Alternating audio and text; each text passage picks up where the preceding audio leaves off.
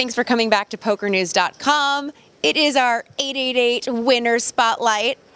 Congratulations. Thank you. Yeah, of course. You just took down the 1,500 bounty, no limit hold'em event.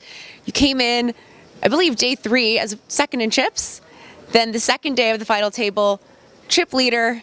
And then when you were heads up, you went back and forth. Tell me a little bit about the back and forth today. Well, the back and forth started yesterday. I got moved to the left of what was it, Ranno Sootla. I got moved to his left, and we were the 2 chip leaders, and we immediately started battling, and he got the best of me for a while. I went from having piles of chips to being the shortest stack. I was 13 of 13 within 1 orbit. I was chip leader again. We both sucked down on each other multiple times. A lot of bluffing going on, a lot of just great battling. He was such a tough player. It was a lot of fun. And then, I didn't expect anything different when we got here. 4-handed at the final table. He played amazing. I think I ran really well. And that last hand was just such a stick cooler for him. So what do you think was you were 13 of 13? What was the hand that turned it around for you? Well, it was a couple of hands.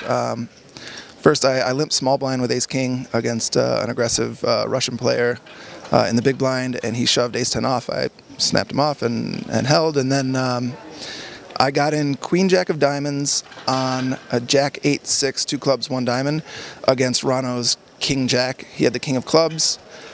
Turn was a queen of clubs, so we make 2 pair. He still has a flush draw, river's a brick, and that was the one really big suck out that I had on him that boosted me up to probably 3rd or 4th in chips, and then the very next hand I busted another player winning a flip. So I went from 8 bigs to almost 100 bigs in just 1 orbit.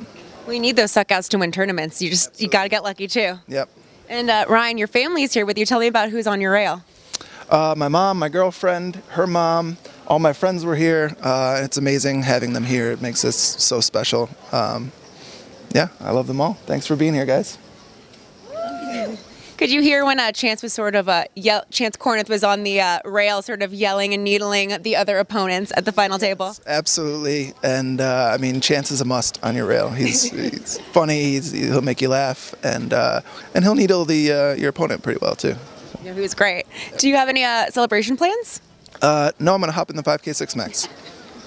So just the summer's not over. Still a lot of work to do. A lot of big tournaments coming up. So jumping in the 5K 6 max, and well, I got a buddy at the PLO 8 final table. I'm gonna sweat him. We talked last night. We said we're gonna go bracelet. So I'm gonna sweat him, and then once his tournament ends, I'm gonna hop in the 5K 6 max and make a deep run. Well, it's that kind of discipline that wins poker tournaments. Yeah. So congratulations, Ryan Leng, your new WSOP bracelet winner.